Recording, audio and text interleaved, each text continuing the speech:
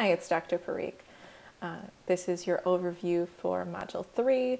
You've survived 2 weeks so far. Congratulations.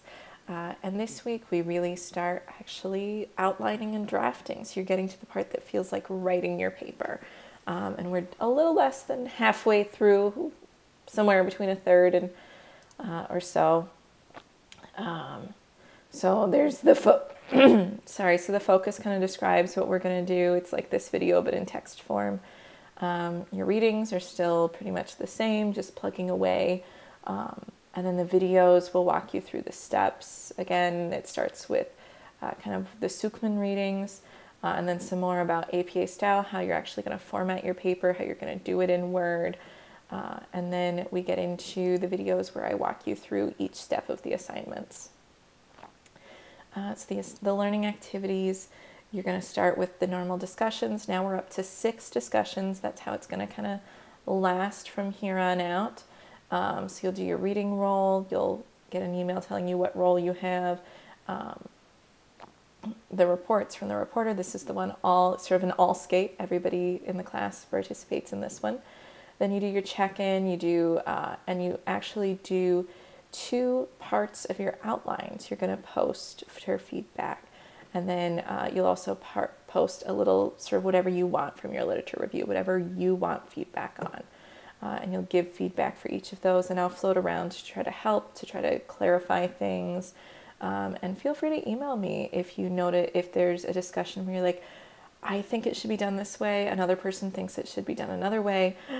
Which of us is right? That's one of the benefits of these conversations, is you find out when other people have different ideas, and you can know that you need to come clarify with me who has the right way of doing it. More work in the Orange Book, the workbook, another APA quiz. And now you're going to take that concept map and you're actually going to turn it into an outline of just your themes. So instead of even doing an outline for the whole paper, we do an outline for each small piece as we go. So you're going to do the themes and the discussion.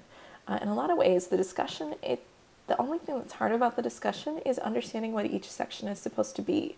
Once you understand it, it's really plug and play. You just plug in each piece. It's very formulaic. So that's actually one of the earlier things you're going to write. Because you are going to draft, you're going to try to take 2 paragraphs from your themes outline, which will be about 5 paragraphs. So you're going to take 2 of them and try just writing them. And I have you do just a little bit at first so that you can get feedback on just a little bit. And actually, in the future, if it says 1 paragraph, I might decide to actually cut that assignment down a little, because I really just want to be able to give you some feedback early on, fix misconceptions. Because in the past, when people have done their entire draft, and I say, I harp on the same mistake over and over again, and at the end they're like, oh, now I know what you want. So the idea is that you can get feedback. I probably will actually keep it 2 paragraphs. Sorry for getting anyone's hopes up. But really, once you have your outline done, it's not that much work to make it a paragraph. So it's really more me giving you feedback about whether you're on track with the topic sentences, whether you're tying things together. And a lot of it is about your tone, that professional tone, that avoiding bias. You will actually draft your research questions. So you're going to pick one of the measures that we talked about, possibly 2, and you're going to write 2 possible research questions. And later I'll help you pick one. Then we get into, you'll write a full draft of your discussion section for your literature review. And that comes at the end of the paper, but it's often actually the easiest to write. And so I think it's good to have you start with that. You're going to revise your research question. You're going to pick one, so that way as you write your literature review, you can do it with this end game in mind, instead of doing a generic literature review and then suddenly talking about a study, which is kind of jarring as a reader. And you're going to start your peer review. You get points just for sending the email.